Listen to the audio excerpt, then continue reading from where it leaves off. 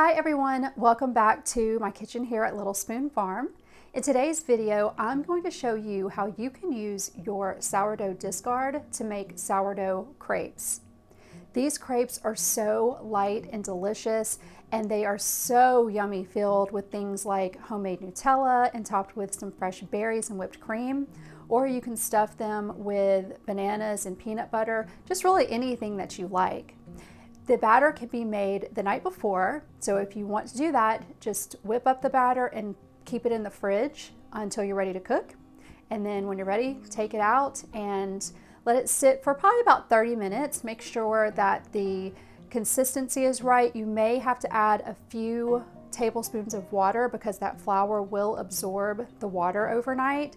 So just thin it down to the same consistency it was whenever you mixed it. So if you're ready to make sourdough crepes, let's get started.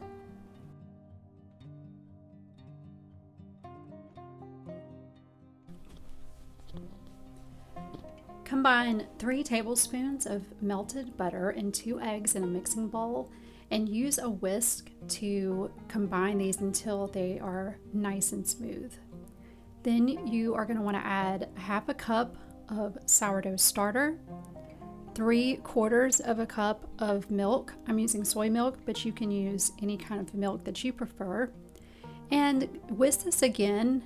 After each addition, we're going to whisk the mixture so that we can make sure it's nice and smooth.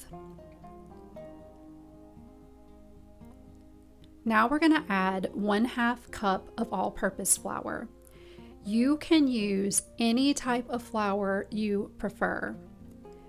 If you are using a whole grain flour, you're going to have to adjust the liquid amount, but we will do this at the end when we are adding the water. So go ahead and whisk this until there are no lumps. Now I'm adding water to thin this out to the right consistency. I've got 30 grams of water, which is 2 tablespoons. And this is perfect for my starter, which is a 100% hydration starter and all-purpose flour. So go ahead and just add water little bits at a time until you get this really runny consistency. Once you have it mixed, let it sit for about 30 minutes, or you can store it in the fridge overnight. So to a hot skillet with a little bit of butter or some cooking oil in the bottom, go ahead and pour 1/4 cup of the batter onto the skillet while you move it in this circular motion, allowing the batter to very gently run and spread all over the skillet. You want this to be as thin as possible. Once you have it spread on the skillet, go ahead and let this cook over medium heat. It's going to take about 1 minute to 1.5 minutes, so you'll need to keep an eye on it.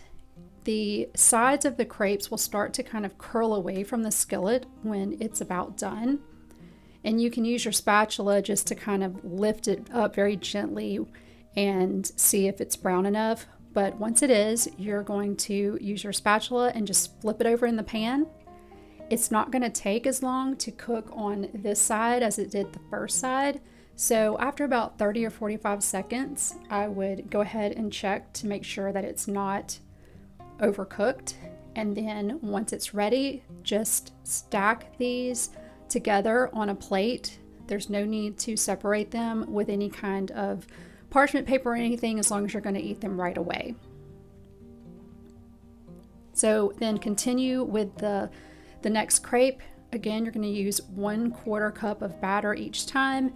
And please note that the first crepe that you try to cook is usually going to turn out horrible. I don't know why, but that first crepe, I think it's maybe allowing your skillet to get hot enough, or I don't know what it is, but the first one is not going to turn out that great. And if you do get your first one to turn out great, please let me know in the comment section below, or give any tips that you might have for that issue.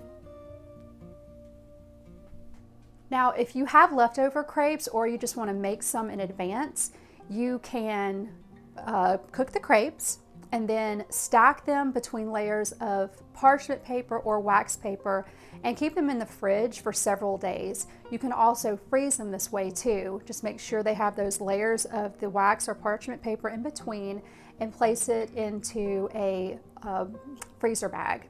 And they'll stay good in the freezer for up to 2 months. When you're ready to enjoy them, just let them thaw out in their fridge and go ahead and fill them with whatever fillings that you'd like.